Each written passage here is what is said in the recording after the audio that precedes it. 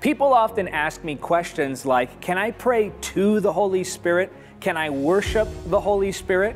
And while I understand biblical truths concerning prayer and worship, while I understand that we are taught to pray to the Father in the name of Jesus, I want to address this idea that the Holy Spirit is somehow less divine than the Father and the Son. No believer doubts the deity of the Father.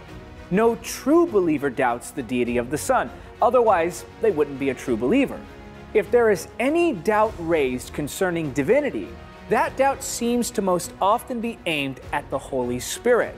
So, I want to show you as simply and concisely as possible that the Bible most certainly reveals the Holy Spirit as God. Firstly, the Holy Spirit is omnipresent. I can never escape your spirit. I can never get away from your presence. That's Psalm chapter 139, verse 7. Secondly, we see that the Holy Spirit is omnipotent.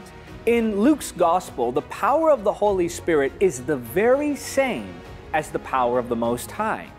The angel replied, "The Holy Spirit will come upon you, and the power of the Most High will overshadow you." That's Luke chapter 1, verse 35.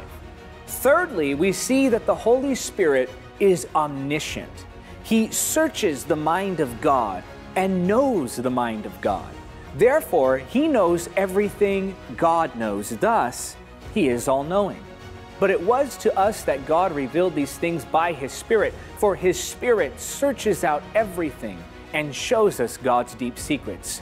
No one can know a person's thoughts except that person's own spirit, and no one can know God's thoughts except God's own Spirit. And we have received God's Spirit, not the world's spirit, so we can know the wonderful things God has freely given us. That's 1 Corinthians chapter 2, verses 10 through 12.